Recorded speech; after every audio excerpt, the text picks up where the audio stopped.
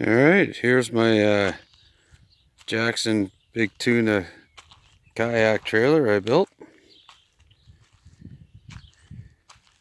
It was originally a small trailer. I extended the tongue out, put an upright in.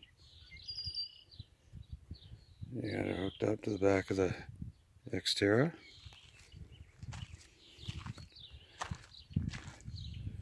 Put in these upright supports covered with a mat. Slides on there nice.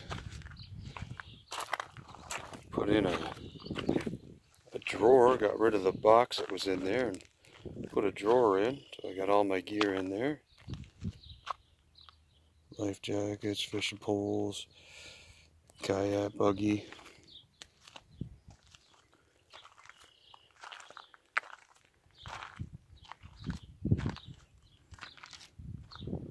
Big shout out to 50-inch. Got some nice stuff there. Well, there she is. Time to get her in the water before she rains. Thanks for watching, guys.